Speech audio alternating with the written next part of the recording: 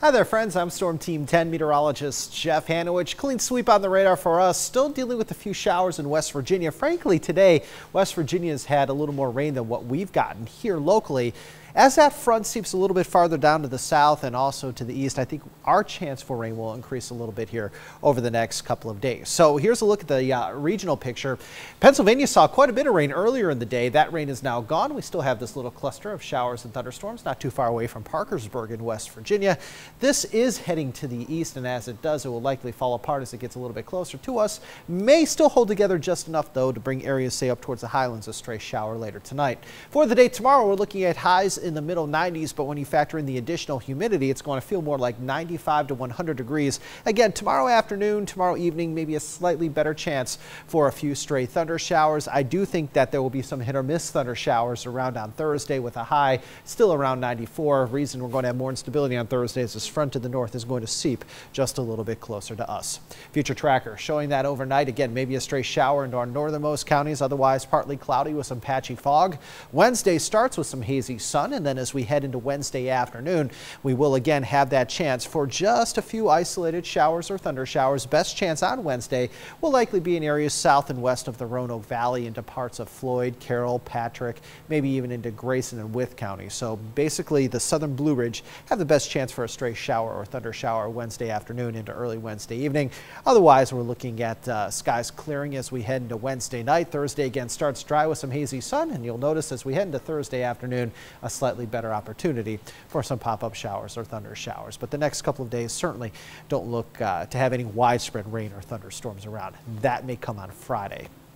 It's 68 right now in Hot Springs, 73 in Hillsville and Galax, still 78 at this hour in South Boston, 75 at Smith Mountain Lake. So, are there any records in jeopardy for the day tomorrow as we're going to be still very hot and humid? The answer to that is maybe one. I don't think you're going to do it in Roanoke because the record's of 102. I don't think you're going to get there in Lynchburg with the old record of 98. In Blacksburg, though, your record is 91. We're forecasting high around 90. So if there is one location that could break a record tomorrow, it would be Blacksburg. And then the number to beat in Danville is right at an even 100 degrees. So Roanoke, Lynchburg, Danville, I don't think you're going to break any records. Blacksburg, you may come close. We've got a heat dome overhead for us.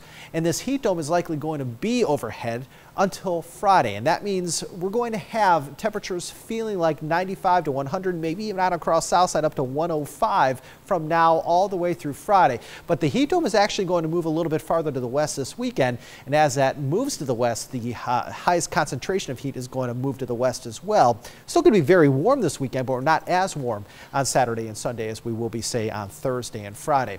Ways to beat the heat, ways to stay cool: seek shade, drink lots of water, check on those pets and the elderly, stay in the air conditioning, and wear that light colored loose fitting clothing.